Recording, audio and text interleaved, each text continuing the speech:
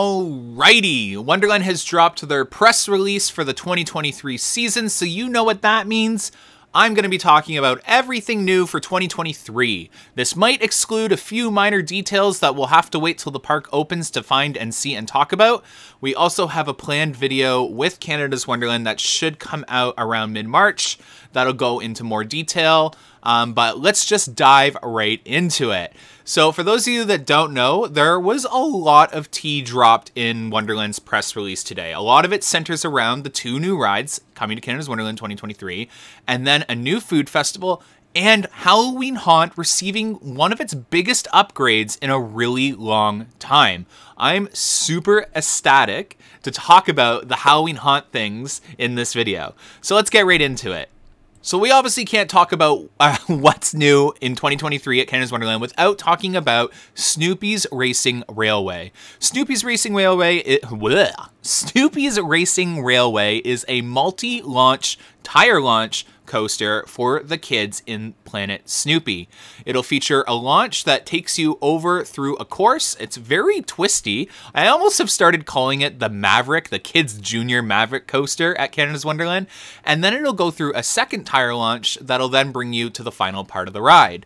Rumor does have it that it might only complete 1 cycle at Canada's Wonderland and not do the 2-cycle run like you see on Thunder Run. This is for capacity reasons. The same reason why the train has 1 extra car. It's a really fun and unique coaster, and the minimum height requirement for this ride, I believe, is 36 inches. I will fact check that and put it on the screen if I am incorrect. But nonetheless, it's a really beautiful ride, and honestly, it really suits Wonderland's lineup extremely well. I absolutely adore the decision to add this coaster in Planet Snoopy, and you will require you will require a child to ride this ride if you are an adult. It is located in the kids section.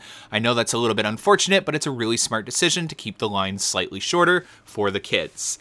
The other attraction for the adults, or the thrill seekers at Canada's Wonderland, is Tundra Twister. Tundra Twister is a fascinating ride, first of its kind in Canada. Well, actually, it's first of its kind in the world. Similar to Sledgehammer, Canada's Wonderland likes building these attractions that can't be found elsewhere.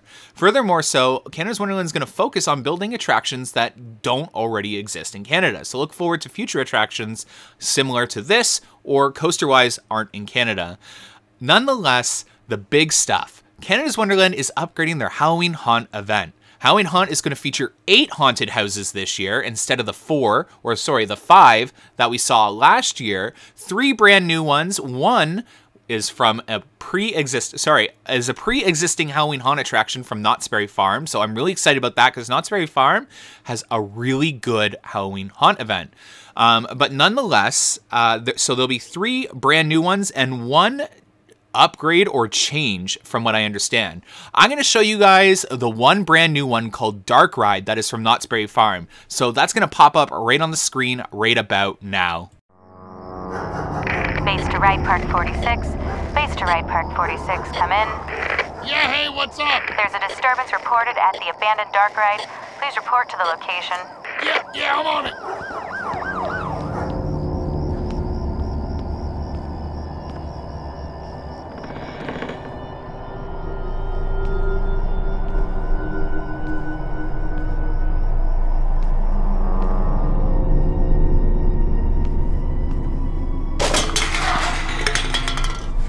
Place is dumb.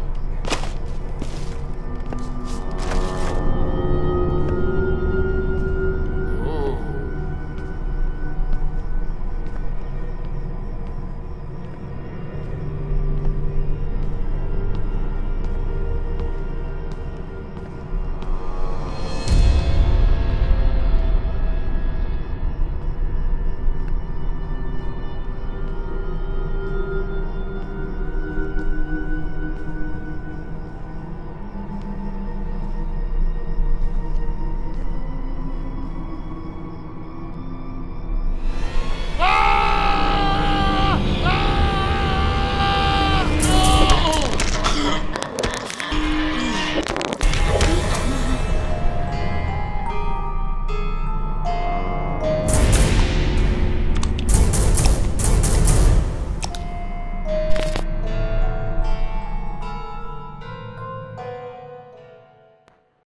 Another new thing coming in 2023 is the new food festival, Taste of Brazil, running from August 19th to the 20th.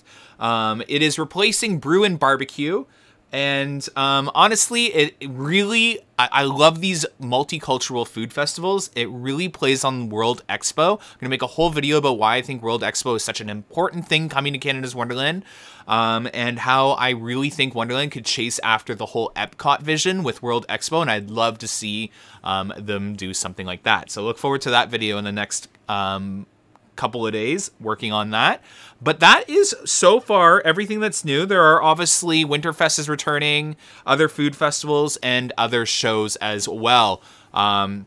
There's going to be a old show returning where Tundra was in the castle in Medfair, and all the loved old ones are coming back as well. Another new feature will be at Lazy Bear Lodge. They'll be having a VIP fireworks and dining experience, limited availability, obviously. So this will be an upcharge attraction, and I'm assuming it'll be sitting right on the patio, eating and enjoying the fireworks with the best view in the house. So, you know, I'm definitely going to try and check that out. That sounds absolutely amazing. And yeah, I'm surprised they didn't take advantage of it the first year. But then again, I remember Lazy Bear kind of opened after all the fireworks, so that makes sense. So super excited to check that out. I believe that's everything new for 2023 so far from the press release. I probably missed a few things, but very minor things. And then obviously when the park opens, we'll be covering everything new for 2023 in greater detail. Anyways, thanks so much for checking out this video. Hope you're having an amazing week. And guys, we're getting really close to Wonderland opening, so get those season passes ready. All right, have a good one, guys. Bye.